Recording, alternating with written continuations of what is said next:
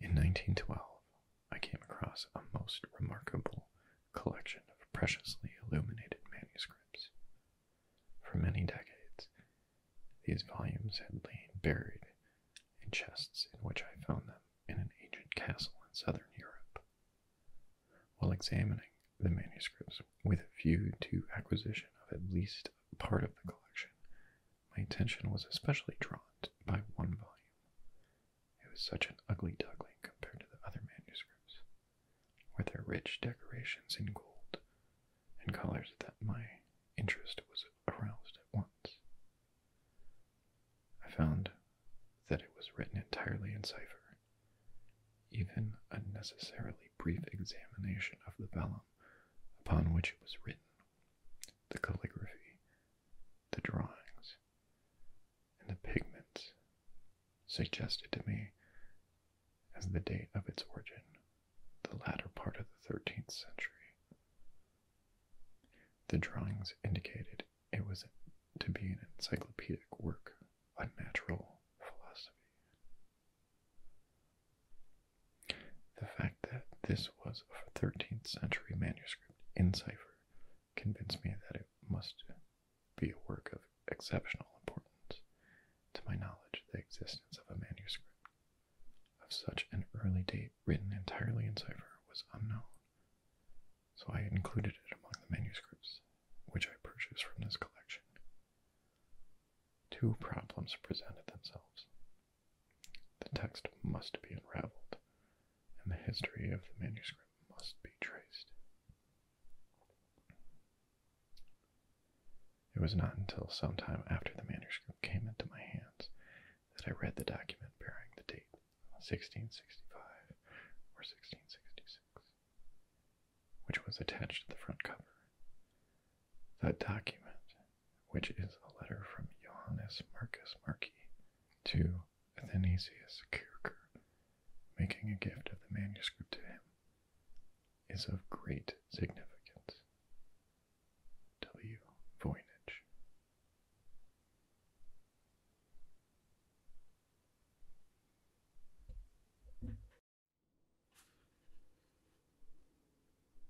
So what is so special about this manuscript that has been called the most mysterious book in the world? First and foremost, is we can't read it. The manuscript measures 23 and a half by 16.2 by about 5 centimeters, with hundreds of vellum pages collected into 18 quires. The total number of pages is around 240, but the exact number depends on how the manuscript's unusual foldouts are actually counted. The quires have been numbered from 1 to 20 in various locations, using numerals consistent with the 1400s, and on the top right-hand corner of each right-hand or recto page. It's been numbered from 1 to 116, using numerals of a later date. From the various numbering caps in the quires and pages, it seems likely that in the past the manuscript has at least had 272 pages in 20 different quires, some of which were already missing when Wilfred Voynich acquired the manuscript in 1912. There is strong evidence that many of the book's bifolios were reordered at various points in history, and that the original page number may well have been quite different than what we have today.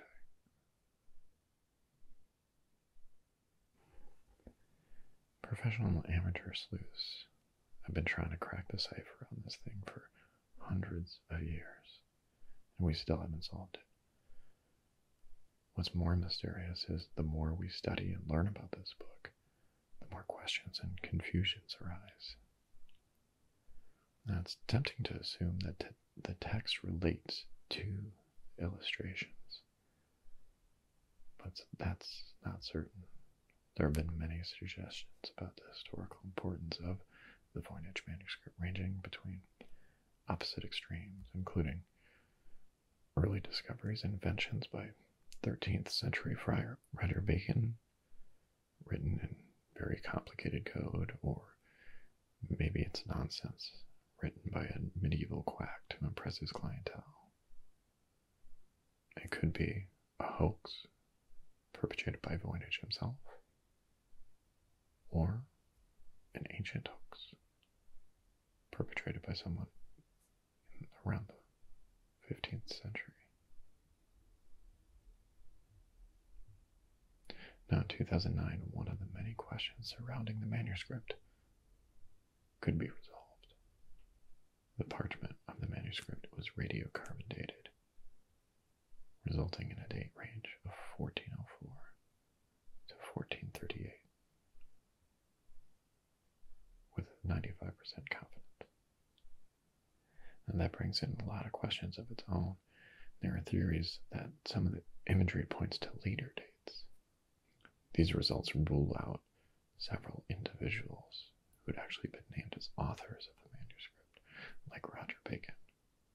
The English scientist actually died in 1292.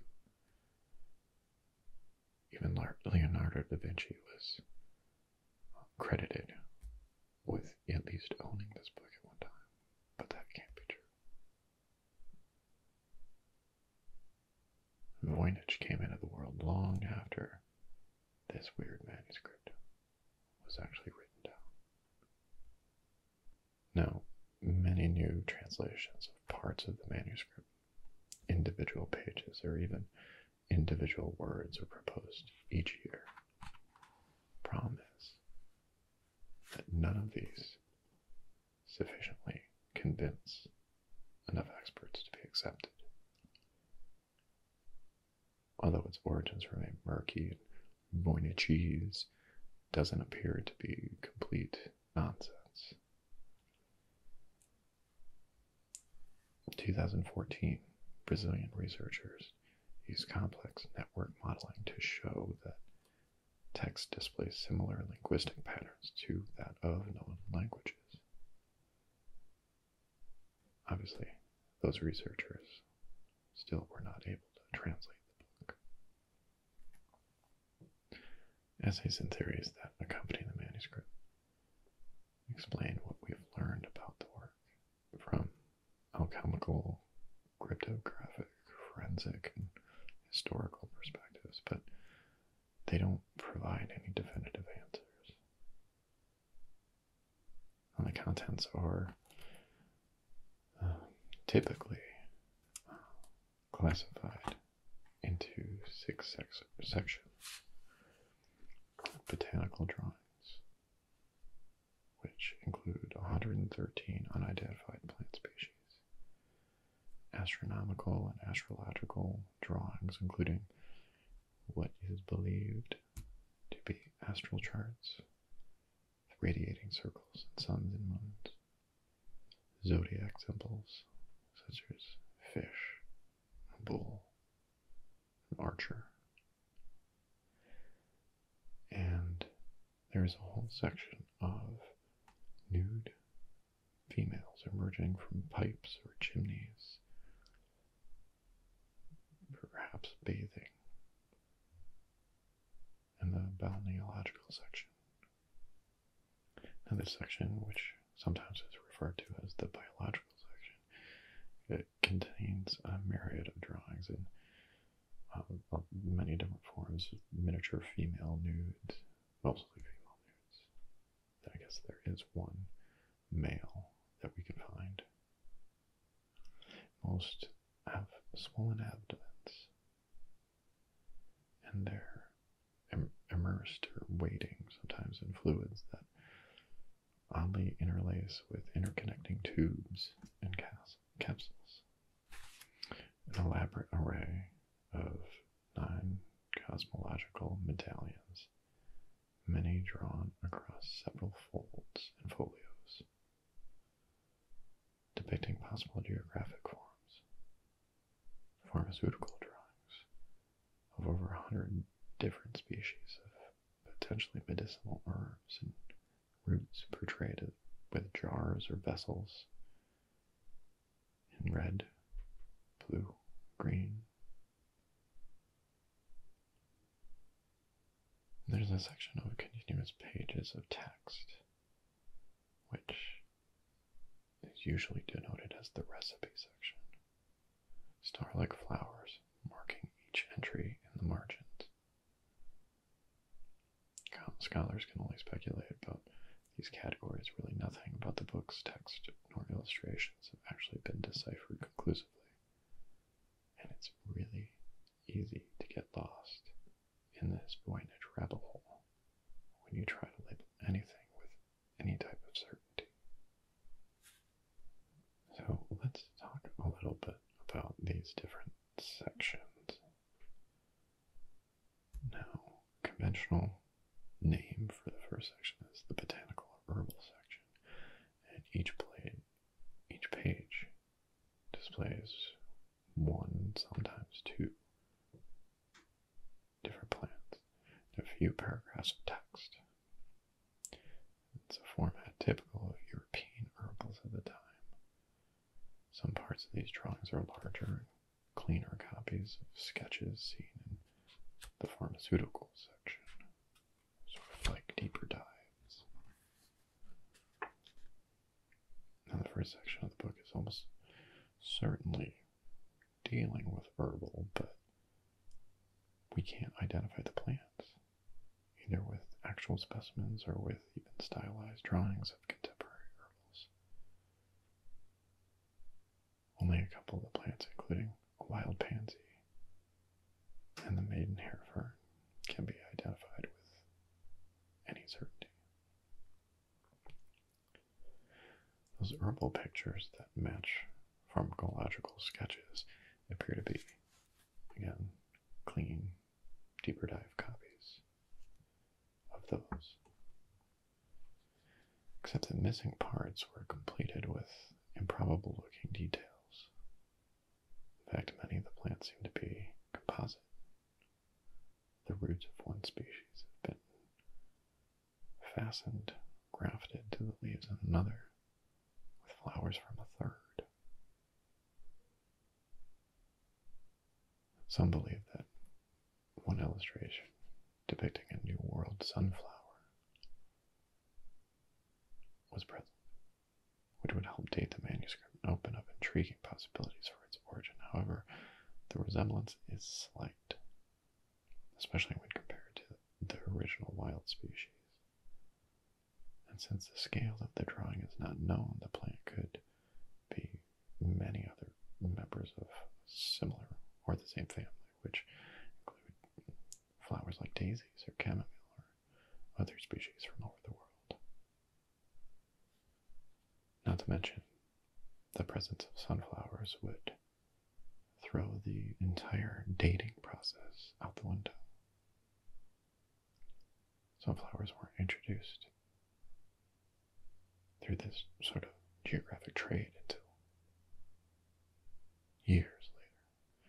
Sergio Torresella, an expert on ancient herbals, pointed out that the Voynich Manuscript could be an alchemical herbal, which actually had nothing to do with alchemy, but was a bogus herbal with invented pictures that a quack doctor or an ethical doctor carry around just to impress his clients. Apparently at the time there was a small cottage industry of such books somewhere in northern Italy, just at the right time. However, those books are quite different from Voynich Manuscript in style and format. They were all written in plain language. That's not to say that these forgers may have gone above and beyond. Astrological considerations frequently play a prominent role in herb gathering, bloodletting, and other medical procedures, common during the likeliest dates of the manuscript. However, apart from the obvious zodiac symbols and one diagram possibly showing a classical planet outlay, no one has been able to interpret the illustrations with astrological traditions, European or otherwise. Now, the astronomical section contains circular diagrams, some of them suns, moons, and stars, that are suggestive of astronomy or astrology. One series of 12 diagrams actually depicts conventional or more conventional symbols of the zodiac constellations. 2 fish for Pisces, a bull for Taurus, a soldier with a bow and arrow for Sagittarius. Each symbol is surrounded by exactly 30 miniature female figures. Most of them are naked, each holding a labeled star. The last 2 pages of this section are considered Aquarius and Capricorn. Roughly January and February were actually lost, while Aries and Taurus are split into 4 paired diagrams with 15 stars each. As you can see, some of the diagrams are on fold-out pages.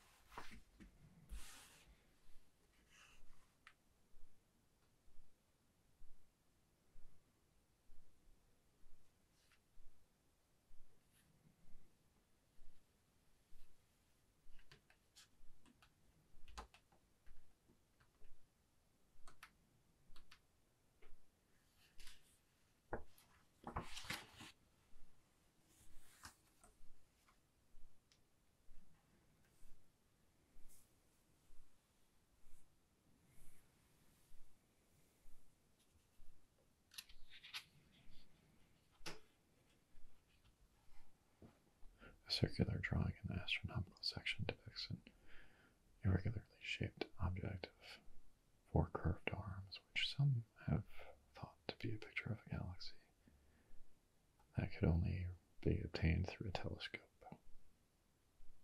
Again, throwing our timeline out of whack. Other drawings were interpreted as cells through a microscope, and we've even been pointed towards one of our first microscopes. But this would also throw the timeline out of whack. And this green and red telescope, taken out of context, does appear to be one of the first microscopes, but looking at the book as a whole, you see that it resembles many other vessels that are shown and illustrated throughout the book. Now, and the resemblance is pretty questionable on close inspection. The central part of the galaxy looks rather like a pool of water. Some of the images are actually, or appear to be, sea urchins. A lot of that relates more with our next section, the biological or balneological section. And balneological means it's the science of therapeutic use of bath, which was common. These dense, continuous texts interspersed with figures mostly showing small nude women bathing in pools or tubs connected with elaborate networks of pipes.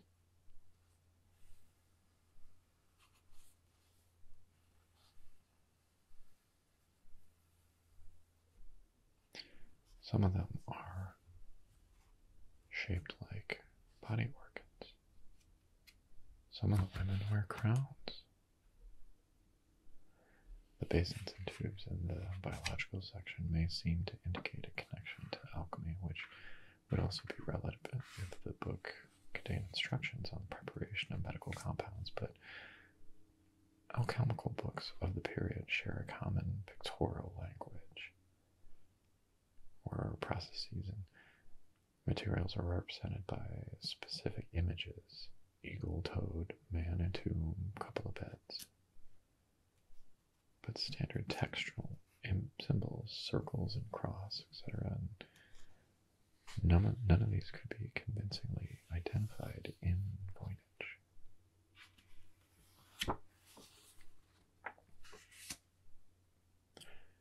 One theory that has been presented is that this is a coded, discrete medical direction book for women's health, which would explain some of the balneological tubes, pools, nude women,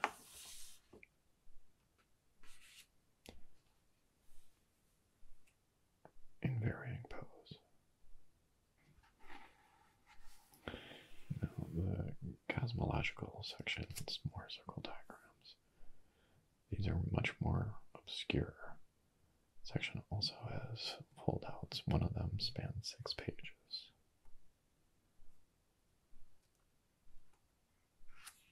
It contains some sort of map or diagram with 9 islands connected by causeways.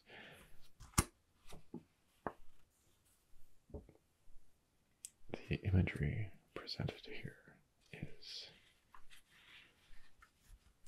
also confusing.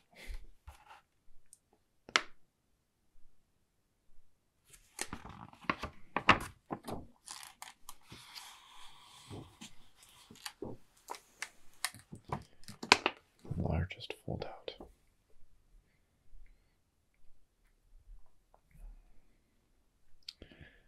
We are presented with more riddles, including a castle tucked away.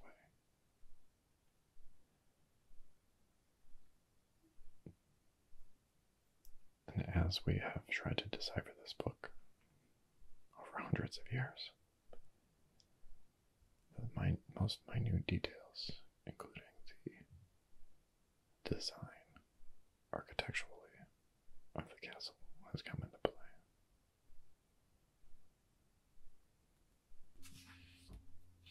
Now, there are a lot of labeled drawings here in this section, which is the pharmaceutical section. Isolating plant parts, roots, leaves, and stems, seeds. And again, the green and red vessels, which contextually resemble apothecary jars. The text paragraphs are more slight, sparse.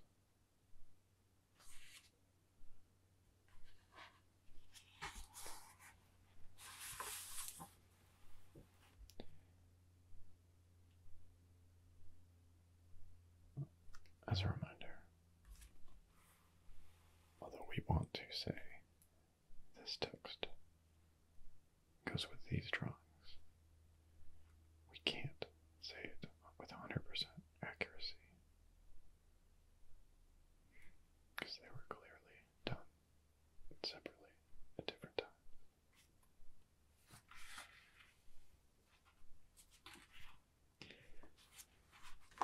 After the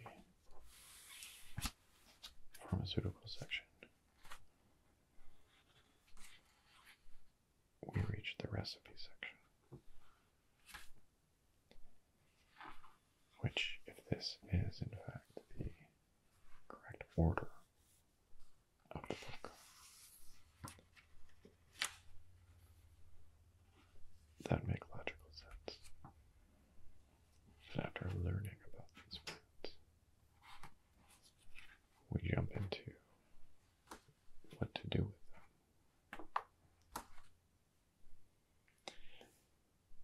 Short paragraphs,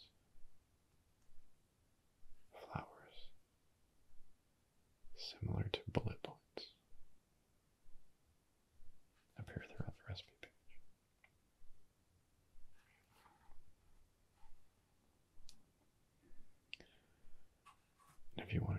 recipes.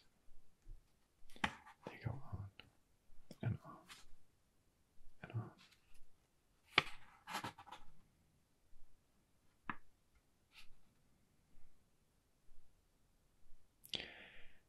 One factor in trying to figure out if this is a forgery or not has been the study of the handwriting. Now, it's expected that at least 2, but up to 7 different handwriting examples have been pulled from this, meaning up to 7 different scribes, all sharing a very similar style.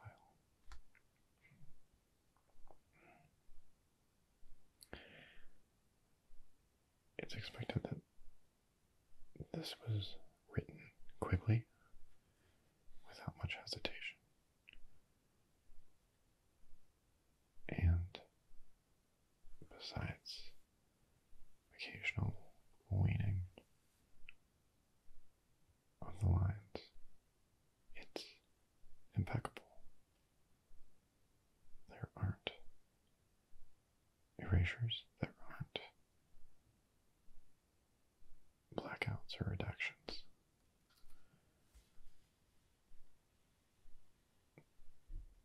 And if someone created this language just for the sake of forgery, even if it doesn't mean anything, it's a work of art.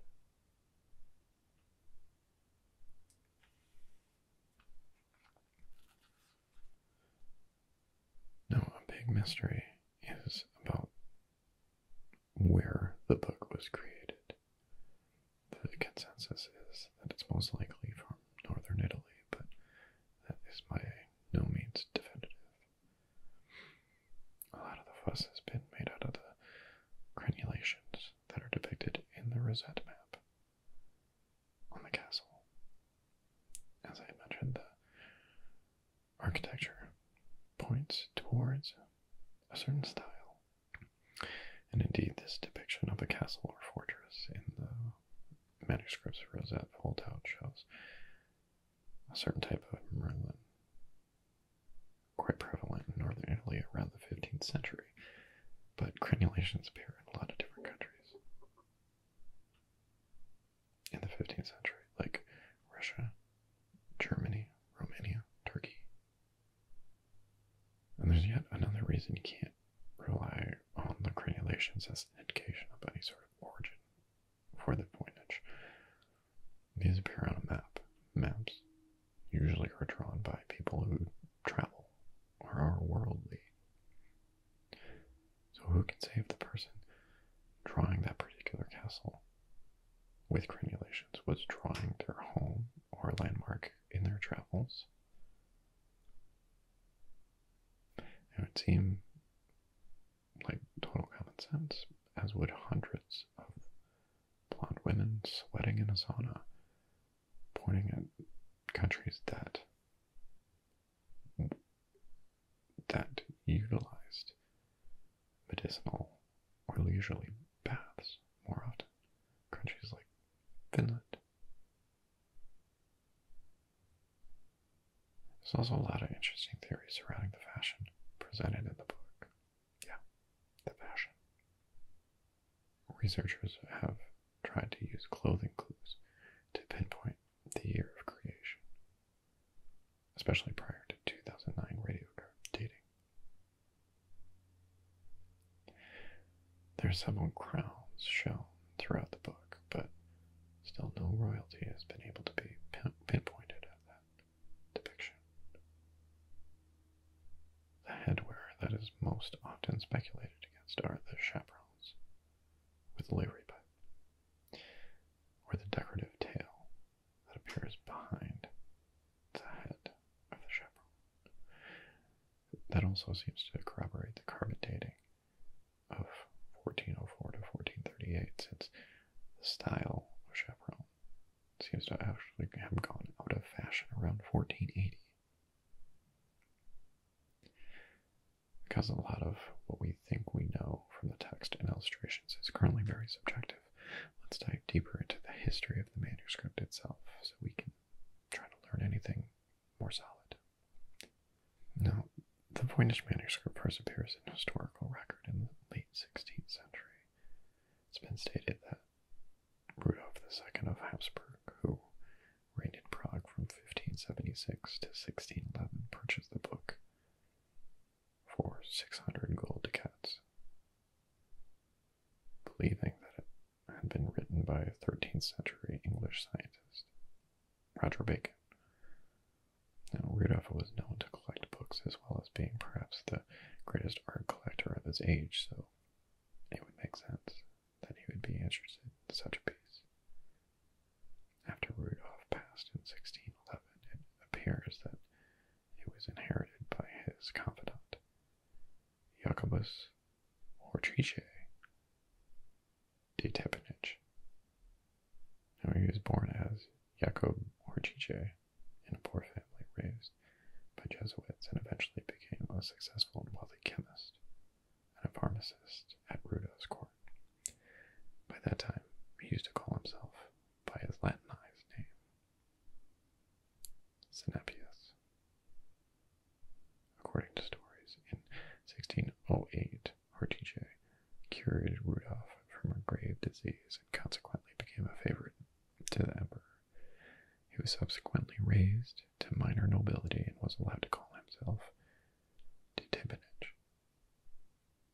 Tepenich wrote his name in the bottom margin of the first folio in the Voynich Manuscript using a noble form. So he must have done that after 1608. The signature itself was not immediately seen. Voynich himself actually found that using an unknown chemical to pull it out of the paper. In recent years, several books and manuscripts have been found that include a more or less similar form of his ex libris, or his personal inscription. Tepenich was associated with Rudolf's court from 1608 to 1611. In older literature about the Voynich Manuscript, it's usually assumed that the manuscript was sold to Rudolf by John Dee and or his associates at Edward Kelly. But the assumption is based entirely on a hypothesis by Voynich himself, which he presented in 1921, and it's not accepted as fact. So we're not sure if it is actually true that John Dee and Edward Kelly did possess the book. It may throw another wrench into the story, as they may have forged information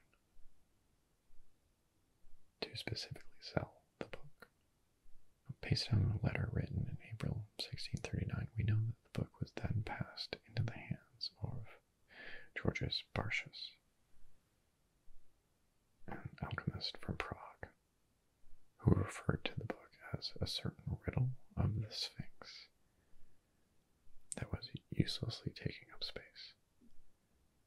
When Bartius' heir, Johannes Marcus Marci, inherited the manuscript, he sent it to an Egyptian hieroglyphics experts, and I'm doing air quote here, Athanasius Kircher in Rome, for help decoding the text. He wrote such sphinxes as these obeyed no one but their master. Marci wrote that in an accompanying letter. Kircher was later found to be more fraud than expert, and had never actually properly deciphered any hieroglyphics. Well, maybe I shouldn't say any, but what he was famous for. The manuscript then disappeared for 250 years, only to resurface when it was purchased by our Polish book dealer Wilfred Voynich in 1912. Voynich refused to divulge the manuscript's previous owner, leading many to believe that he had authored the text himself,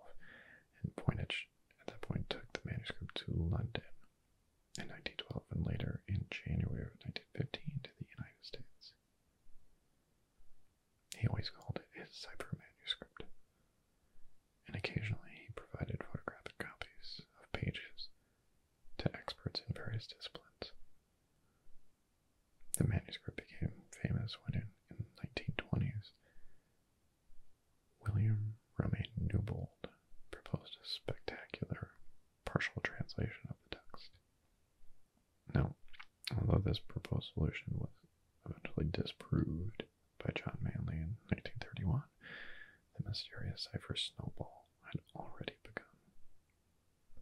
Wilfrid Voynich died in 1930, and the manuscript was left to his widow, Ethel Lillian, who was an author in her own right and preferred to go by ELV. She continued to search for answers, sending photostats of pages to experts all around the world. One additional piece of information that ELV did divulge was that Wilfrid bought the book as part of a lot from the Jesuit college at Frascati near Rome. She attempted to maintain Wilfrid's business as well as sell books per his wishes. Unfortunately, Voynich's London antiquity shop was closed in 1937 and ELV passed away in 1960, with the manuscript still in her possession. It was then inherited by Voynich's longtime secretary, Anne Nill.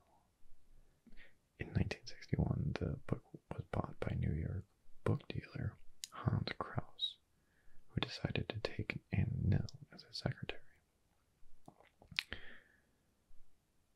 H.P. Kraus purchased for the sum of $24,500.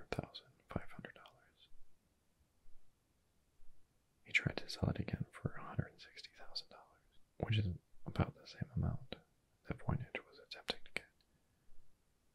But he was unable to find a buyer either. Finally, in 1969, he donated it to the Voynich Rare Book and Manuscript Library of Yale University, which is where it resides today, barely seeing the light of day. Now, there's a lot I didn't cover in this video. It's a mystery spanning back hundreds of years with hundreds of theories. What it is, where does it come from, who wrote it, I don't know. But that's at least a portion of the story. The Voynich Manuscript is a beautiful, enthralling enigma.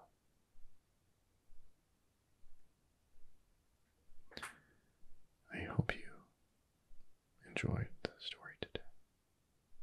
Don't forget to like and subscribe, and make sure you let me know if there's anything that you want to learn about.